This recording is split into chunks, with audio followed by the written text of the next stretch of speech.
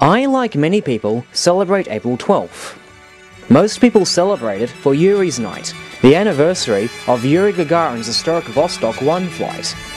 But I have additional reasons for celebration. One reason is that it's my mother's birthday. The other reason is that it's the day JW Studios came to YouTube in 2006.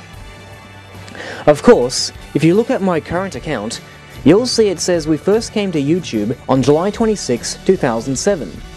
This is because, after I released a 6-part video called Flagging the Gems, made from public domain NASA stock footage of Apollo 10, Mark Gray of Spacecraft Films filed fraudulent DMCA takedowns and got my old account suspended.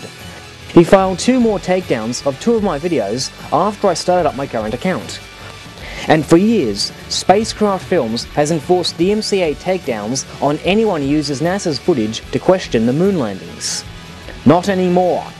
Recently we filed counter notifications to YouTube, and it became clear that Gray's bogus copyright infringement claims were just that, bogus. Thus my 2 videos are restored to public view. NASA films are public domain, and free to use by anyone.